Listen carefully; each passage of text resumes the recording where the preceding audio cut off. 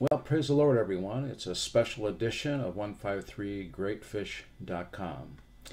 Today we're going to learn about the judgment that is falling on false Christianity. And let's begin by praying. Jesus, we love you, Lord. We praise you, mighty God. We ask you, Lord, to send the everlasting gospel to those who need to hear it. In Jesus' name we pray. Amen. So let's go immediately to our PowerPoint. The title of today's study is Islam, Judgment on the Title Baptizers. Islam is identified as the end-time judgment on false Christians who do not know Jesus as Father and Son. Here we see a picture of Islam riding on the four horses of the apocalypse. This is found in Revelation 6, 1 through 8. Here we see Al-Barak, that was Muhammad's horse. We see the flag of ISIS. We see Erdogan, who is threatening Israel. We see the Ayatollah Khomeini, who is threatening Israel.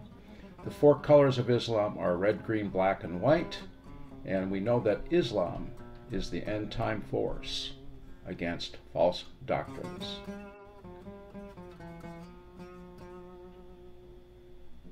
Let's read this in 1 John 2:22.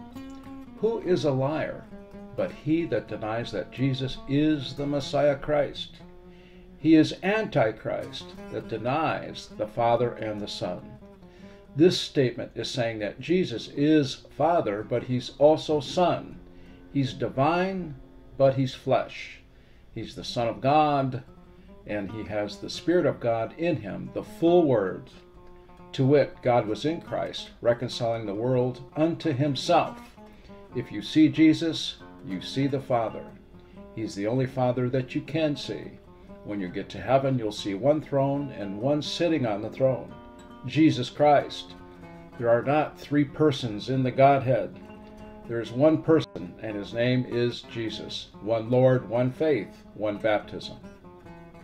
Here we see the flag of the Arab revolt, Revelation 6, 1 through 8, identifying the four horsemen of the apocalypse, white, red, black, and green. It's a judgment on this form of Christianity. Let's read. The title baptizers, who are they? They say, I baptize you in the name of the Father, the name of the Son, the name of the Holy Spirit. The source of this doctrine is Nicaea, 325 AD, the Council of Nicaea. Notice that Father is a title. Your presenter today is a father. I have two sons. My Father makes me a son. And the name of the Holy Spirit. Holy Spirit is not a name. These are titles. And the title baptizers originated here. Babylon whore is identified. Purple and red are the colors of the Roman army. This whore is found in Revelation 17, 1 through 6. If you are joined with this prostitute in doctrine or in ecumenicism, Jesus commands you to come out from them and be separate. Revelation 17, 3. 1 Corinthians 6 says this in verses 15 through 16. Don't you know that your bodies are members of Christ? Then taking the members of Christ, shall you make them members of a harlot? No way. Or don't you know that being joined to a harlot creates one body? For the two shall be one flesh.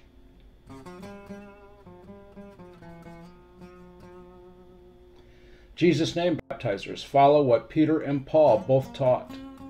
And Peter said unto them, Repent and be baptized, every one of you, in the name of Jesus Christ for the forgiveness of your sins. The source of this is Jerusalem, 33 AD, not Nicaea, 325 AD. Here we see the title baptizers teach baptized name. Go ye therefore teach all nations, baptizing them in the name of the Father, Son, Holy Ghost. What is that name? Peter revealed it to us. Repent and be baptized, every one of you, in the name of Jesus Christ. The name of Jesus is the name of the Father, Son, Holy Ghost. There is no salvation in any other, for there is none under the name given among men under heaven whereby we must be saved. Acts 4:12. Father is a title. Son is a title. Holy Spirit is a title. Jesus is the name of salvation. Acts 4:12, as I said. Islam is a judgment on corrupt doctrines. Recall, in the 20th century, the Armenian Holocaust by the Turks, 1915 through 1918. 1.5 million Armenian believers were murdered, but they were title baptizers. The Muslim horde of locusts prophesied in Joel, the book of Joel, attacked Israel in 1948, 1967, 1973, and 2006, and very soon again, when we will see an alliance between Turkey and Iran to attack Israel. It's very soon going to happen. Then, of course, the famous Twin Towers, the New York City 9/11 debacle from the people of Saudi Arabia. Terrorist bombings, truck murders, hijackings. Where is all this occurring? Jerusalem, London, Paris, Spain, Boston, and recently Sri Lanka. The PLO, Hamas, Hezbollah, Al-Qaeda, Taliban, ISIS, and the Iranian Revolutionary Guards have all been identified as terrorist organizations. And here we see the Muslim horde, the locust horde. Syria, Iran, Turkey, Lebanon, Palestinian, Yemen, Indonesia, Afghanistan, Pakistan, and led by Gog, the land of darkness. Apollyon identified, Revelation 9:11. Islam is 1/4 of the world's population. Revelation 6:8 says this.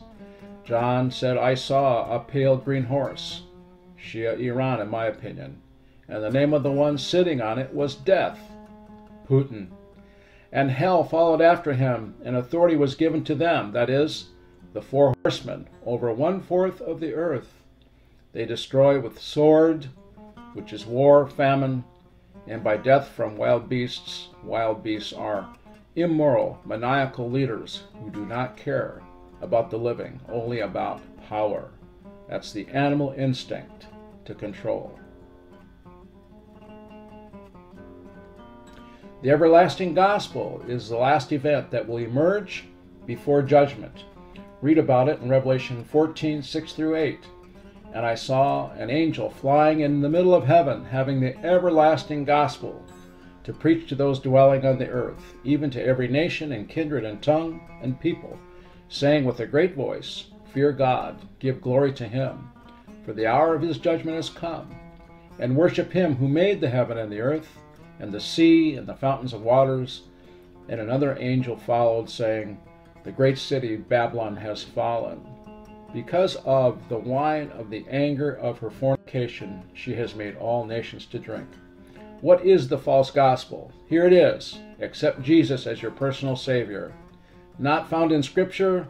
It was invented by somebody in the 18th and 19th centuries. It does not save. It is not the gospel. That's why this angel comes with the everlasting gospel before judgment falls. Here we see the everlasting gospel. It's coming. It will be spoken again. It's been hidden by the Council of Nicaea, but now it's declaring, Repent, every one of you be baptized in the name of Jesus. Receive the gift of the Holy Spirit. Death, burial, resurrection. That is the gospel. 1 Corinthians 15:1-4, Paul identifies the gospel as death, burial, resurrection. Death is when we repent. Burial is when we are buried with him in baptism, Romans 6:3-4. Who died? Jesus. That's why we're buried with him in his name. And receive the gift of the Holy Ghost is resurrection power. Well, that concludes our Bible study today. Many will be angry at this message. But if you're angry with Scripture. Amos 3:3 says, How can two walk together except they are in agreement? Are we in agreement with the Scriptures? Paul said, Be baptized in Jesus' name, Acts 19:5. Peter said, Be baptized in Jesus' name, Acts 2:38. And Acts 10, 43 through 48. And Philip baptized the eunuch in Jesus' name. Acts chapter 8. Can you say praise the Lord? Well, we'll see you next time here on another special edition of 153greatfish.com.